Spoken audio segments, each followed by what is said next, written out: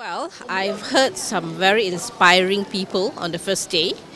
And I'm actually particularly inspired by what I know from our governor of Malaysia, because I never knew the full story at that time, and I've always admired her. She shared how during the financial crisis, when she was there, and when someone was needed to step up to do a job, which was a very difficult job, she stepped up, and I think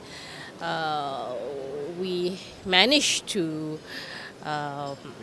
do well and recover from the financial crisis. I think in large due to her perseverance and her dedication to her job.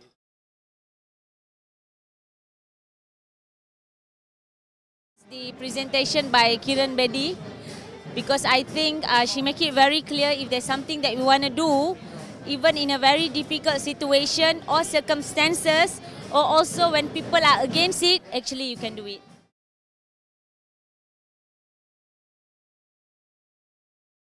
I'm new to Berjaya for about 1.5 years. I want to do so much for the company and also for the people. What I want to do is never give up. I face a lot of resistance, for change and all that. But this gives me more confirmation that I should go for what I believe in, what I dream, and to be able to make a lot of difference to a lot of people, especially the employees of Berjaya.